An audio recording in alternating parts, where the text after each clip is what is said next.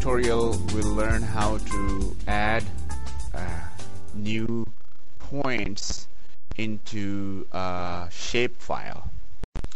You should open the world imagery layer and add the my local trees shapefile that we created in the last tutorial to it. Again, ignore the warning.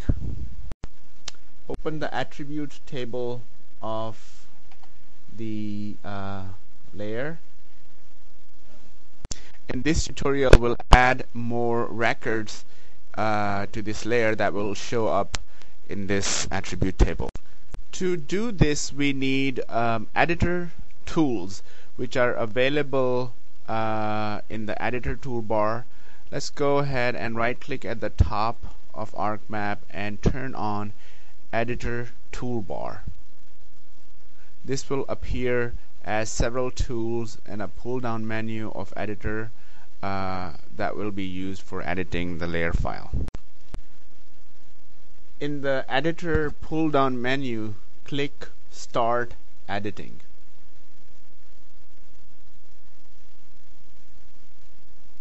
This will bring up the list of different layers. Select the My Local Trees layer and click Continue. And now it has opened My Local Trees in an editing mode.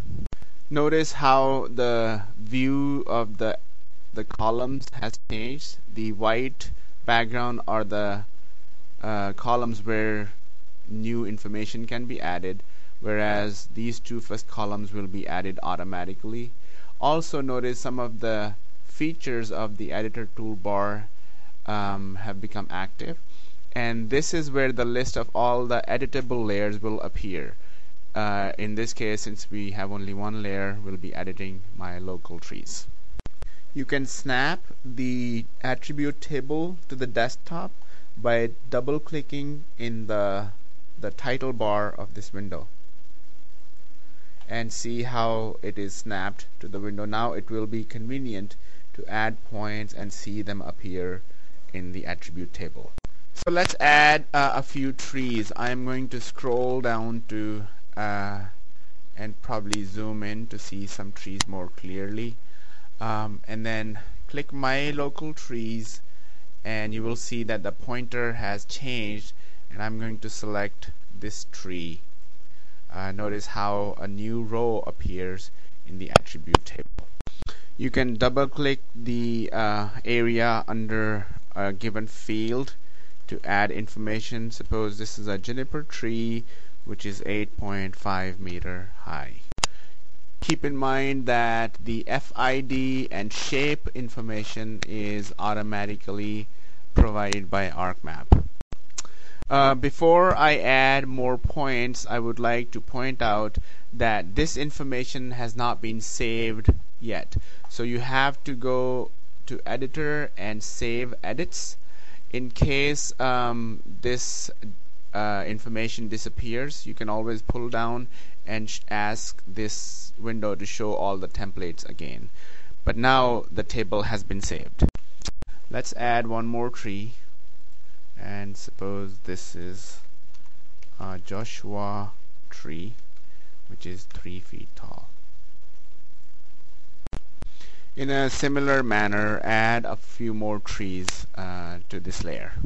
If you cannot see the points clearly, you can always change the color and size of the symbol to make it better. Once you have added all the points, you can go to Start Editor and click Stop Editing to stop. Make sure you have saved all the data, so if you haven't, click Yes to save the data, and this will stop the editing process. So this completes the tutorial of how to add new records into a shapefile. In next tutorial, we will create a polygon type shapefile and add polygons of these buildings to that shapefile.